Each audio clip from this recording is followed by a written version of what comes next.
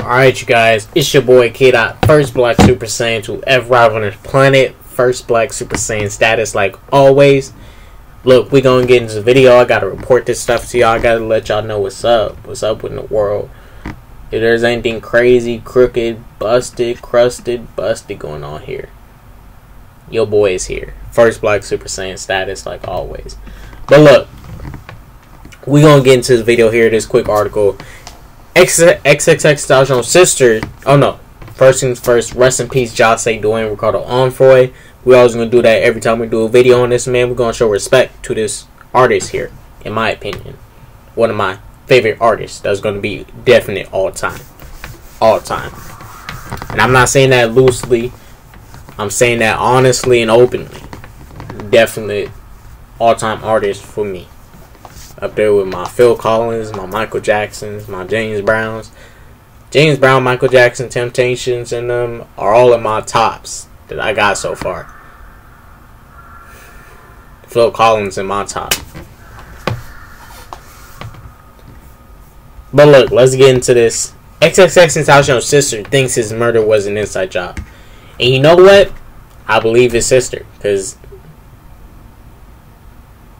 somebody knew where he was going to be at. Somebody was feeding information to these people. Letting them know, like, hey, he's going to be at this deal trip. He's going to be there at this time. Some crooked stuff was planned. And I honestly believe this was an inside job.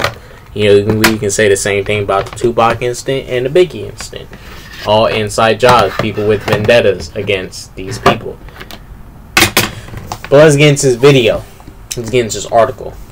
XXXTentacion's sister, Ariana Onfroy, has broken her silence about his death and claims that his murder was done by people who knew him and wanted his money, which I honestly believe. Because Dedrick Williams, one of the people who was associated in the crime, knew X and met him before, personally, in person. So he met him. He was some tattoo artist for one of X's friends, and they met. They wasn't like close friends, but they met.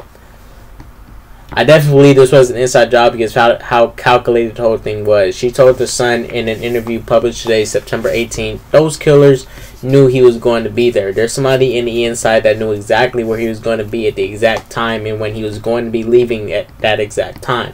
When X was shot and killed in Deerfield Beach, Florida on June 18th at the age of 20, rest in peace, died too young.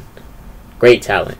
His killers reportedly made off with $50,000 in a Louis Vuitton duffel bag that was inside the rapper's car. Now, Dedrick, Robert Allen, Michael Boatwright, and Trayvon, freak y'all. I'm not saying y'all need to be dead, but y'all definitely need to serve y'all time for killing somebody over $50,000 in a Louis Vuitton bag, bruh. People work for that stuff. Get your own stuff. The murder was reportedly a robbery gone wrong, but Ariana Onfroy believes it was done by someone in his inner circle with the motive of financial gain, obviously. X, who has a storied legal history that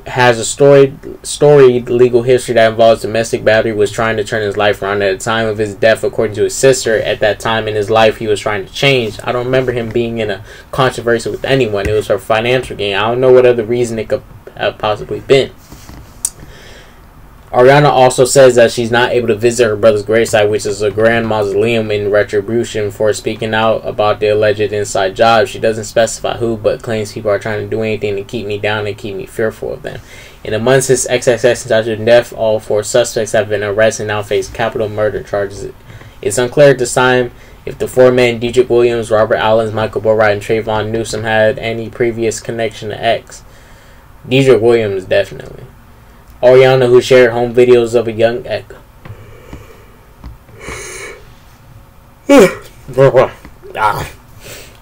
X after he died, also shared her hope that X's fans would remember him for the positive things he left behind. I do.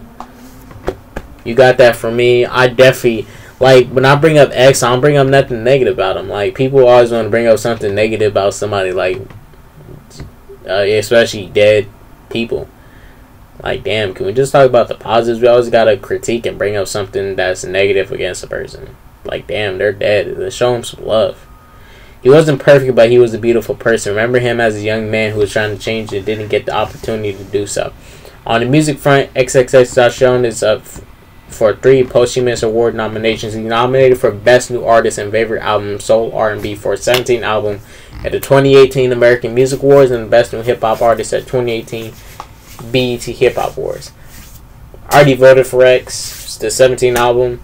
That album was so beautiful. Now, that album did not speak to me individually, but I can understand why he did that album. That's why I understood the message, and that's why I was messing with the album, because it was tight. I loved his soul, his heart, his genuine thoughts and opinions that he put out on that album. He kept it short, he kept it sweet, and he went in and did what he had to do.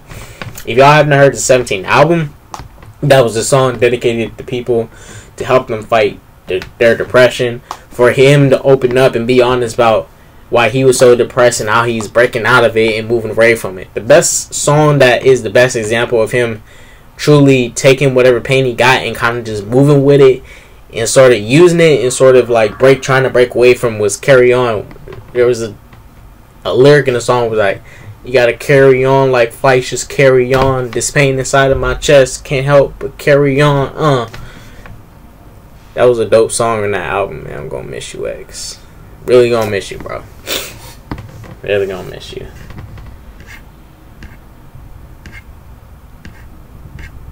But look, you know, we on this video there. It's your boy K-Dot, first black Super Saiyan to arrive on this planet. Look, I was pissed when X died. I was really mad. I like shed actual tears when he died. It was like when someone takes something that you like and you value, it hurts, and you like. Look, I wish I made my channel when X was alive, so I can get more of the positive things out that he was doing. Because there's a few channels out here that was really speaking positive about him, like Damas Live News, especially Dante. That X co-signed Dante. Shouts out to Dante, bro. Shouts out to Dante. But yeah, look, X was not a perfect person. I'm not a perfect person. People are looking at this saying, "Freak X, you woman beater." Remember, alleged. And I was on X's side throughout the whole situation. Like, I'm still on his side. I still believe that. I'm not saying that he was the only. I'm not saying that he was the only good person in the relationship that was actually doing the right thing. Both of them are at fault at some point, but I don't believe that he hit her. I don't believe that. I believe they, used to argue and stuff, but I don't believe he hit her. I don't believe that. But look, X, rest in peace. Jahseh, Dwayne, Ricardo, Onfroy, may you rest in peace. We're going to wait for that album where you're going to have your unreleased songs so we can hear what other beautiful music you got out there. And look, if y'all haven't listened to any of X's songs and you're not really trying to give him a chance. Give him a chance. Give him a chance. Yeah, I know some people like, his content's kind of dark. It's kind of like dark. So, okay. I mean, okay. You can handle it. Move on. Do your own thing. But I can handle it. X was so versatile to the point where probably anybody could have hopped on his wave that he was doing. And I'm not saying hop on his wave like mimic him. I'm like hop on his vibes, jump off his vibes and use the positive side of his vibes and not too much of the negative. Because I took away the positives of his vibes. I never took away the negative vibes and let them become onto me. I always took the positive vibes and I just rolled with that. But what I always tell people? You gotta smile. Because if you make yourself smile, you're not. You won't help but laugh. Like, bruh, you're gonna laugh. You just smile. You see a smile, you gonna laugh, and that's just real. But look, we on this video there. Rest in peace, Jahseh, Dwayne, Ricardo, Onfroy. I'm gonna keep on saying that till the day I die. But look, We're going to the video there. It's your boy K-Dot, first Black Super Saiyan to arrive on this planet. Y'all please like, comment, subscribe, share this video out to everybody. Please show your boy some love. K-Dot, first Black Super Saiyan status. Let's hashtag that. First Black Super Saiyan status, bro. But look, we got in this video. You guys like, comment, subscribe. I gotta go. Go spread some peace, love, and positivity. And if you're not doing so, we got big issues if you're not doing so. Do so. Go spread that peace, love, and positivity. Deuces.